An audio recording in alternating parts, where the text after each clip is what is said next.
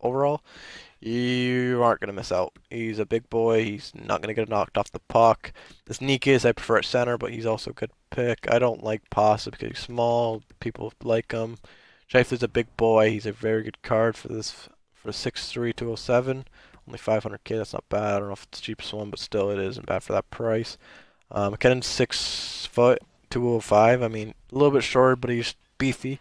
You can't mess out with a McKinnon. I wouldn't suggest him. I'd say there's better options because of the size of other people.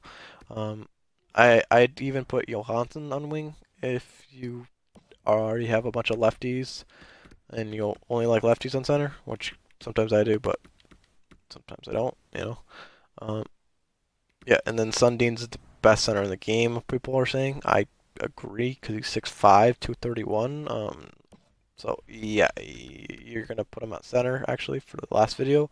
I didn't mention him, but if you don't have him on center, since I didn't mention him, you better have him at left wing. I can't afford him at the moment, and I don't think it's worth it to spend that much on one player because my team is very, very good, but the coin balance is not worth to spend on that one player.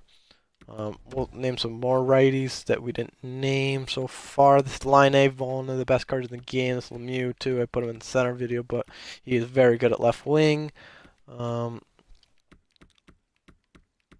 Yeah, there's a lot of good cards. I have this Oates on the third line. Yeah, rerolled. No, I didn't. I got him in a Rivals pack, so I wouldn't buy him, but he's a very good card for being the size he is, and you know. Wasn't expecting him to be as good as he is.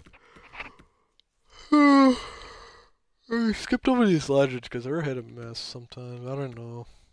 I don't prefer them, but those are the righties pretty much. I'll see. We'll let you have one more.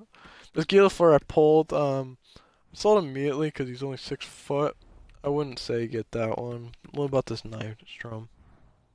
6'1". He's bigger. Pull ARV. Yep, there he is. He's going to go up to a 96, so this card is going to get juiced.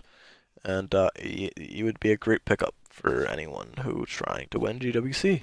But yeah, that's pretty much it. If anyone has any suggestions, make sure you subscribe, like, and peace. Yeah, don't get him.